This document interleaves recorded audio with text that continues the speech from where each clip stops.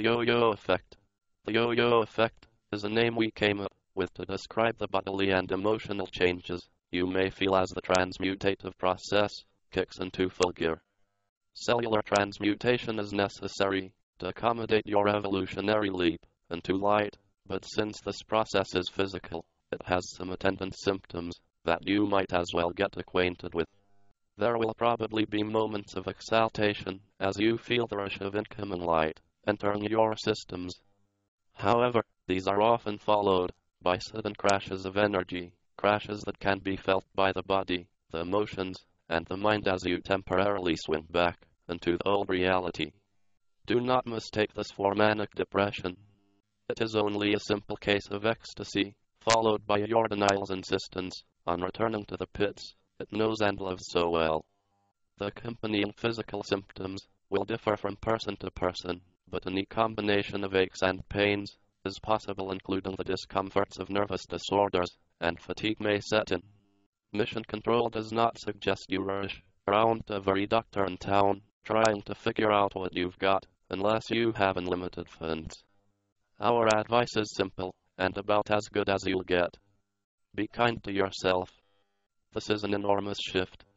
If you have trouble, just take a couple of light pills, go to bed, and call us in the morning after you wake up.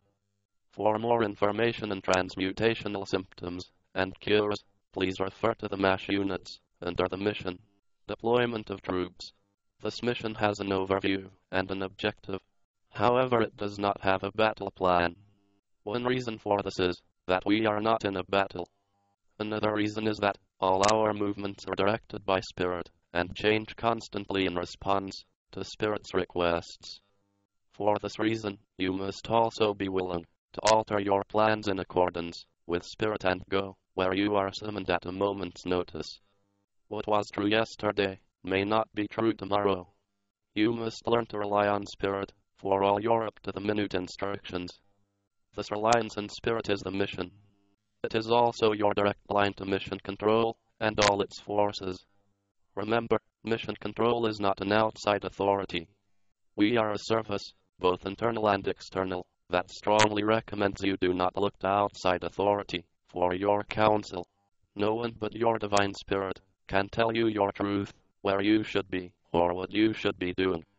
Spiritual self-reliance is the essential shift and consciousness that the mission is here to help implement. It is also the shift you personally agreed to make on behalf of this planet. We exhort you to be ready. Be awake and listen, because the troops of Spirit are now being deployed. Emergency procedure. In the event of an emergency, Mission Control has reserve forces ready to swing into action. We also have the ability to simultaneously activate all the genetic codes of our ground crew members and to instantly call you to your respective positions. As we have mentioned before, this is not a preferred course of action because of the shock of the procedure. Many nervous systems are not yet prepared to handle a sudden and common light surge of that nature, and it might result in some loss of troops. Mission Control does not wish to outline the emergencies that would cause us to activate all members of the off and on planet units prematurely. We do not want your attention in these matters, as your focus may cause them to occur.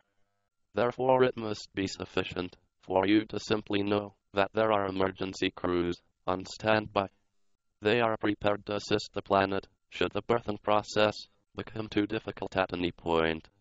As previously stated, we are here to assure this planet's safe delivery into the light.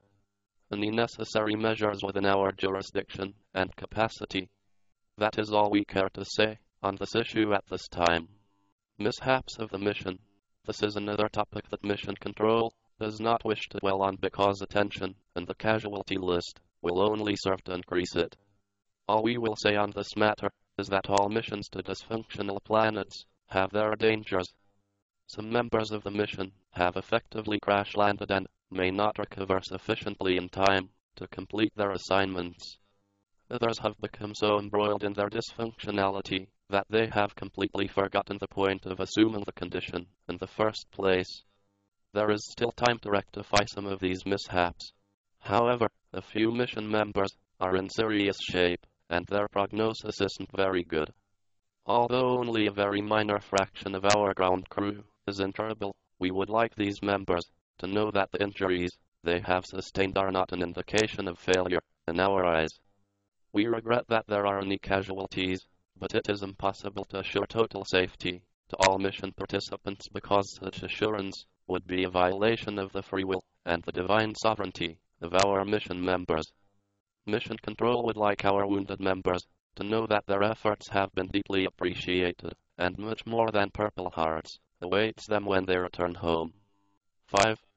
Assistance. The function of this section of the manual is to help you remember the vastness of the community you come from, and the loving assistance the members of that community willingly extend to you all. We know it can feel lonely in the spiritual fast lane on this planet, but remember that this is only a feeling and not a fact. Please avail yourselves of the resources that are your birthright and know how much you are loved. This is Mission Control, on behalf of all the great forces of light, completely at your service. For an aid throughout the process of your awakening and beyond, you have the right to call upon Mission Control, the Council seats, all alliances, federations, and confederacies of light, the Ascended Masters, and the very kingdom of this planet for assistance. That is just to name a few of your resources. You are a member in good standing on this mission, and we urge you to exercise your rights. This is not only for your protection, it is the very means by which higher dimensional energies can legitimately gain entry onto this plane. As we have stated before, we do not invade. However, when a member of this mission has earned the status of Earthling by living it, and then requests interdimensional intervention or support, we can legitimately answer that request without violating universal law. In this manner, our presence will continue to infiltrate this planet for the purpose of bringing it into alignment with the greater universe of light. We hope this information makes it clear that ET Phone Home is actually very sound advice